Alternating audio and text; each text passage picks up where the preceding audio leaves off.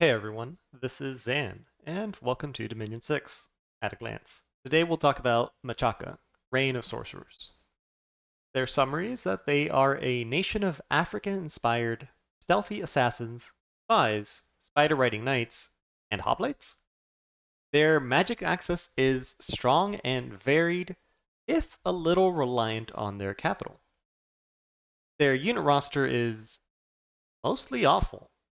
Their saving grace is that their hoplites are actually pretty good. They have a lot more defense compared to Arcocephalian hoplites, a little bit more expensive and do more damage.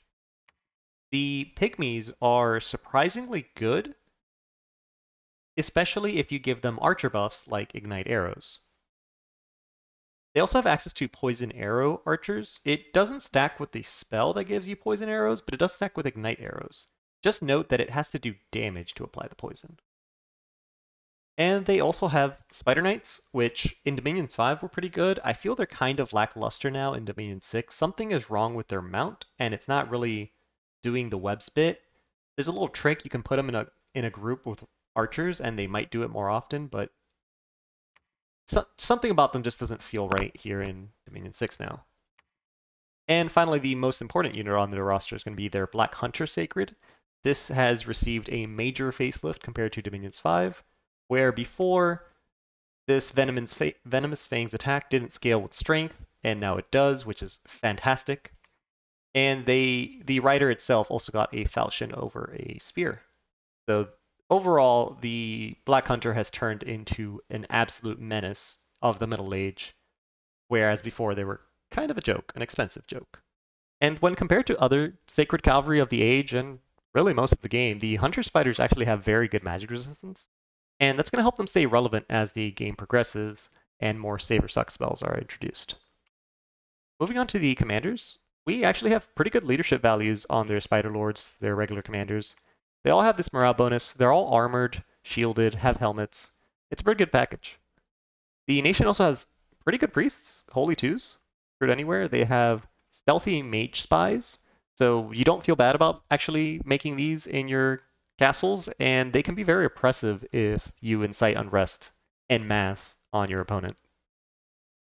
The nation also gets assassins, although there are only capital recruitment, which is unfortunate because you're going to be stressed in your capital a lot. You have to choose between these assassins, the less strong but monster summoning spider sorceress, the Anansi, which is a stealthy shapeshifter spy that is primarily your big glamour mage, and then the black sorcerer, which is your primary earth mage. And earth is a big deal in this nation. This is your only real access to earth. You can get earth, lower earth outside of this guy. And these guys actually have a nifty ability in that they transform into hunter spiders when they're wounded, which makes them extremely durable and resistant to, say, remote attacks like flames from the sky. Outside of their capital, they have forest recruit witch doctors, which are kind of cool. You know, I like my foreign recruitment. And the very powerful but also very expensive sorcerers. They can do a little bit of everything, but I think their primary purpose is going to be introduce high nature magic. And with that, we can move on to their national summons. They didn't have one in Dominions 5, but they do now in Dominions 6. It's the Hunter Spider, which you'll recognize. This is literally just the same mount that your Capital Recruit Sacreds are on. The difference is that it is now a magical being and it is no longer stupid. Stupid meaning that it can accidentally attack your own units, some friendly fire, or just do nothing for the turn. This isn't a very expensive spell. I think it's 2 gems per Hunter Spider, and depending on how strong your Bless is, that's really good. Honestly, even if you didn't have a Bless or these weren't sacred, they would still be worth summoning for their high mat move strength, hit points, magic resistance. I can go on. They're very good. Summon those. For Machaka's recommended spells, we're going to be a little bit all over the place.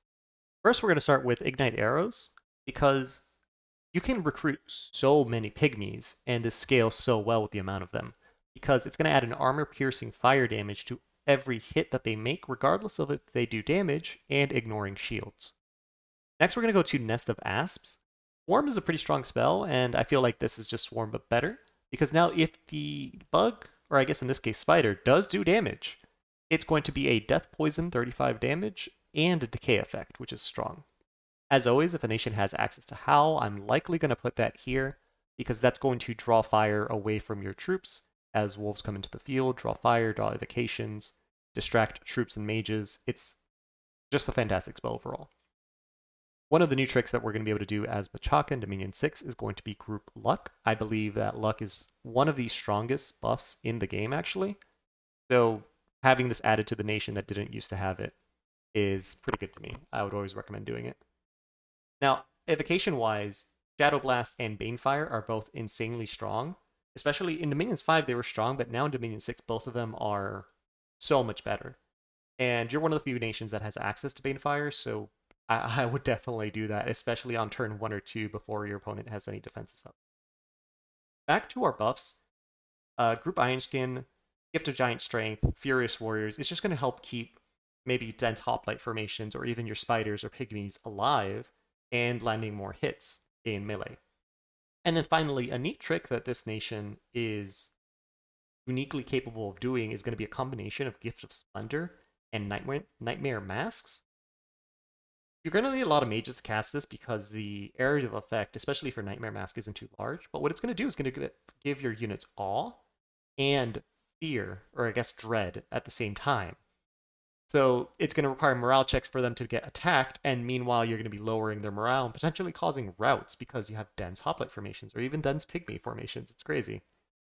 It's a pretty cool set of spells, and I feel like Machaka's spell diversity has really gotten a facelift. For the Pretender design of Machaka, I'm actually going to recommend something of a light but powerful bless over just going full bless. That's not to say that you can't go full into scales or full into a bless. The nation's actually very versatile right now and very strong in a lot of ways, and I think both of them can work. So here I'm going to have Too Tall to Ride, the Colossal Fetish, which is a pretender I actually took on a big YouTuber blitz. Unfortunately, I don't have the recording for it, because I had the mindset from Dominions 5 that Machaka in the Middle Age was kind of food, that people were just going to see me and attack me because I was weak. And actually, the combination of larger hardskin Black Hunters gave me the best expansion out of everybody, and I was able to fight a very powerful heroism vampiric weapons plus Asphodel, and just, it was devastating. I never even got to use the Colossal Fetish, which is probably one of the strongest Defender Titan pretenders you can get. The Death Path on it, you can pick whatever you want. I had this idea that I would still get Fear on him. The other option I have, which I think is going to be really, really cool, is going to be Stealth Spiders, the Great Spider. And here we're going to mess around a lot with Obfuscate, Quiet Stride, and Larger to get us stealthy Black Hunter squads that can go around and attack and escape without your opponent being able to do anything. But also, very importantly, this is going to synergize a lot with your national stealthy spies. It's going to bump them up to, I think, 120 stealth value each. And you're going to be able to incite a lot of unrest in every single one of your opponent's provinces, reducing their gold income by a lot, forcing them to devote patrollers to get rid of your spies, and ultimately just be a nuisance that is draining their gold and will prevent them from making more mages, making units, or generally fighting you. I think it's a great way to leverage how strong the Black Hunters are and how good the national roster can be without focusing too hard or sacrificing too much for a major bless. Finally, when we move on to the gameplay, in the early game, I used to think Machaka was food, but right now you are the hunter. So I recommend clearing your cap circle as soon as you can with your spider sacreds, and get some sort of match of them and actually rush your opponents. While you're doing this, one of the things that you can do is if you prioritize forest during expansion, you can actually drop 600 gold labs on them and immediately start recruiting some of your mages from them. They're forest recruit, and you can also add in forest recruit poison archers. And this is going to help you fight an opponent, or at least have an early lead on them because they're spending time building forts and you were not. You also have access to spider assassins. That can either help you take thrones that are hard, it could help you fight an opponent, especially if you rush them, because your spider assassins can scale walls. So while you're sieging down their fort, your assassins can go in and actually assassinate their mages. So I highly recommend using the tempo from not needing to build an early fort to go fight a neighbor, especially if they have cavalry, which tends to have a hard time against Machakan spiders due to their web attack. Also, keep an eye out for lizard shamans. For as great as the nation's path diversity is, you don't have Astral, and there's going to come a time in the game where you might want Astral. So if you see Lizard Shamans, definitely go for them. By the mid game, I highly recommend amassing a large amount of stealthy spies and place them ahead of time in your intended target. As soon as the war starts, or maybe just before, you want to start inciting the unrest. This is going to start pumping up their unrest. The more unrest they have, the harder it is to patrol out your spies. If you see them moving a large force around to maybe patrol out your spy, I mean, one, you're going to be happy about this because that means that force is not attacking you. But two, just move your spy around. And especially if you went with the Quiet Stride Obfuscate Bless, it's going to be hard to remove you. Anyways, around now in the middle game, you want to start leveraging your magical versatility, whether that's casting a lot of glamour spells, a lot of earth, fire, death even. You can go a lot of routes with this nation.